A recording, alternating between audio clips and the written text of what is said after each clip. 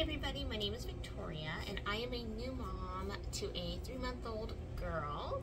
And one thing that no one said to me was, you may not experience any bonding with your baby and you might not feel really into it. And when I got this feeling, it was really new to me. I was actually surprised because I did IVF, so I was like signing up for all of this stuff. This isn't something that I was just like, oh, I'm pregnant, surprise. Like, no, I was like preparing myself for a very long time for this. And when the baby was finally here, my daughter was finally here, I wasn't really feeling it. And I was like, I'm not sure if there's something wrong with me or what. It was kind of weird. And so, because I wasn't expecting that feeling, I instantly thought, I'm a bad mom, there's something wrong with me. Nobody else I know is feeling this, but that actually isn't the case. I talked to more people that are not within my circle, and they're like, no, sometimes it just takes a while for you to kind of get into the mode because this is so new. And then also I was talking to like my husband about it, and he was just like, he didn't really understand. So I'm like, okay, there has to definitely be something wrong with me. So I'm here to tell you there's nothing wrong with you, okay? First off, this whole experience is extremely overwhelming. Whatever you had expectations of what you were gonna be as a mother and how life was gonna be is absolutely not what it is when the baby's actually here. You are thrown curveballs. Like for example, like in my previous video, I said something about, you know, sleep deprivation. I wasn't aware of this. I don't know why. I researched.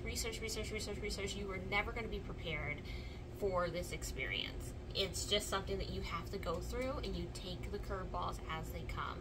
And for some reason, I missed the video about sleep deprivation and not getting any sleep in the beginning. So in the beginning, I'm like up every hour, every 2 hours, and I'm literally overwhelmed because I still have to run a business. I still have to make sure I have dinner on the table, or try to have dinner on the table for my family. The house is a disaster, which gives me like major anxiety. It's a huge trigger for me.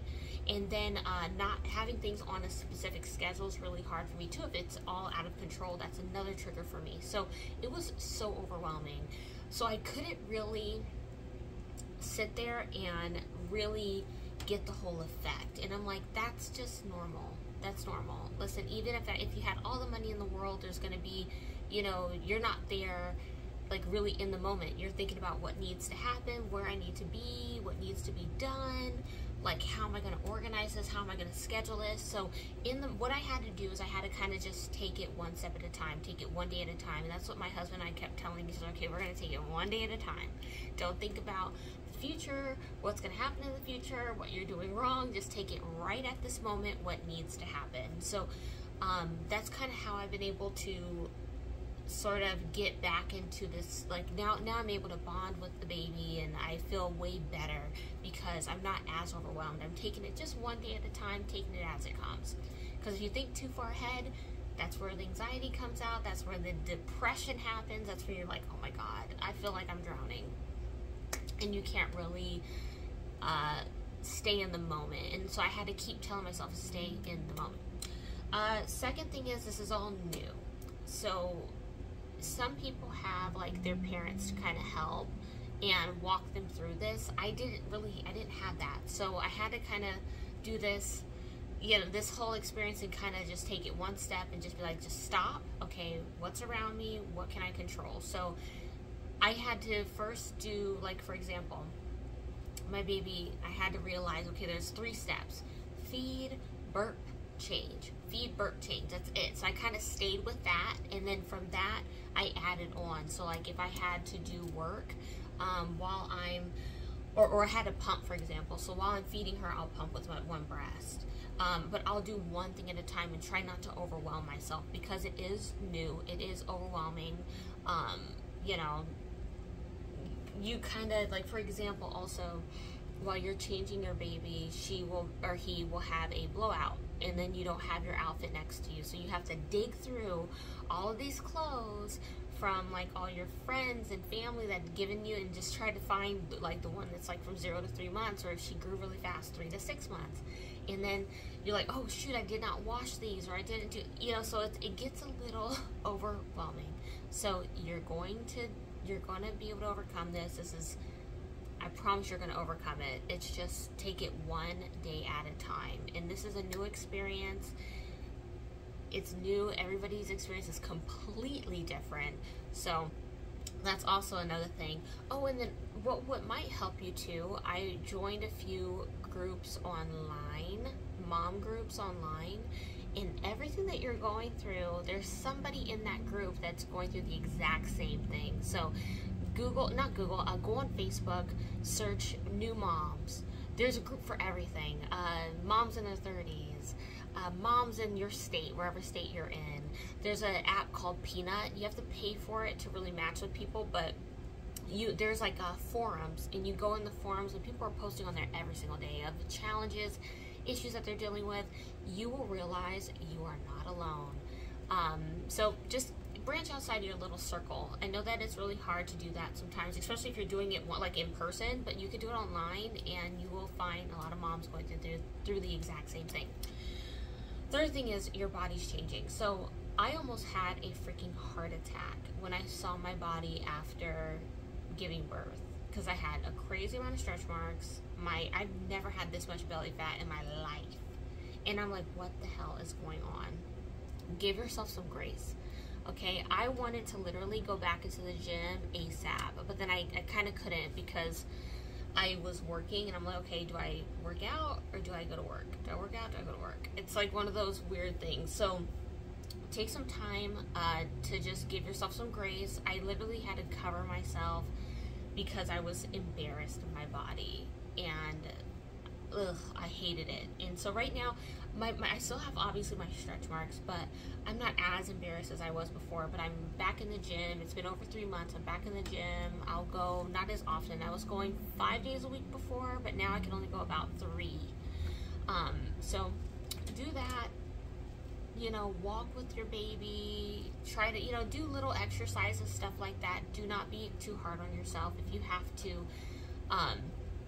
If you have to stop, your body's changing, so if you have to cover yourself for a few months, just don't be hard on yourself with it. You're going to start getting better. Your body's going to start getting better. Just try not to look at it if it bothers you that much. That's what I did, and then I just went to the gym when I could, and my body's starting to look a lot better. Thank you, Jesus.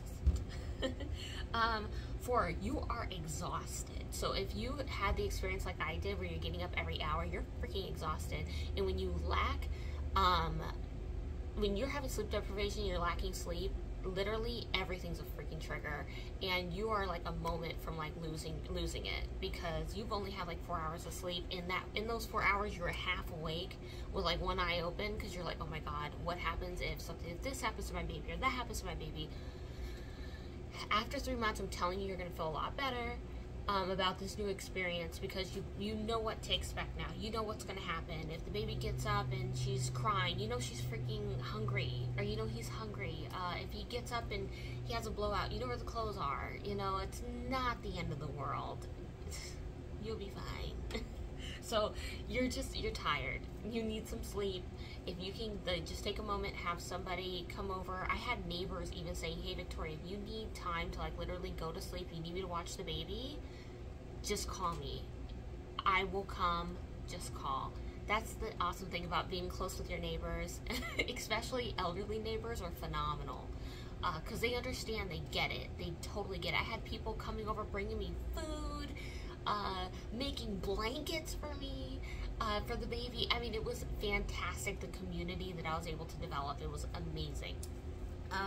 Also, you're probably feeling like a bad mom and you're not bonding because the weight of the responsibility. So my baby does not want to, she wants to be on me like all the time. And it's really hard because you don't get a moment to just kind of take a moment to yourself. And you're like, oh my gosh. Like, while I'm sleeping, if it's 7 hours or 8 hours, she's literally in my arms or on my chest. Like, and I'm literally waking up probably every 30 minutes to see, okay, is she breathing? Is she faced up? Okay, she didn't turn. Okay, I'm not rolled over on her. So I'm always checking on that all the time. And like, I'm like, okay, is she eating enough? Do I have enough milk? Okay, did I eat enough protein today? Did I take my vitamins, my supplements? Am I showing her too much television? Like, you will drive yourself crazy thinking about the responsibility. So it's okay. She's a baby. Just let it go. That's what I had to do, is let it go, be in the moment, do what you can. You're a good mom. The fact that you're even thinking about, you know, am I a good mom? Okay, I'm not really bonding that well. I'm telling you, it's going to be okay. Just think about the moment. You know, the fact that you even care about this means that you're a great mom and you're going to do a good job. But these are the things that I had to deal with. I had to really sit down and think, okay, why am I feeling this way? And I'm feeling this way because I'm overwhelmed. This is new. It's a new responsibility. My body's changing. And I'm thinking, like, what the heck is going on with my body? Everything is just, it's overwhelming. So just take the moment to sit there, give yourself some grace, take some time. You're going to figure out. I promise you're going to figure it out. Okay? And find a community, if it's online or if it's your neighbors. I talk to my neighbors. I walk around, talk to them, get to know them. You know, if they're going through stuff, I come and see them, you know. So that always, it always comes back to you. Being there for someone else always comes back to you, because people are like randomly wanting to give me food and wanting to help me during this process. And it made me feel like I wasn't alone. And that's what this whole YouTube experience is about, is just so that you guys know that you're not alone. You're not the only one that's had to deal with this. And, but I hope that this video helped you guys. I mean, I went on YouTube searching like crazy when I was going through this whole new mom experience. And a lot of moms out there helped me. And so I'm out here giving it back and helping you guys. So I hope this video helped. Please like, subscribe, and I'll see you guys in the next one.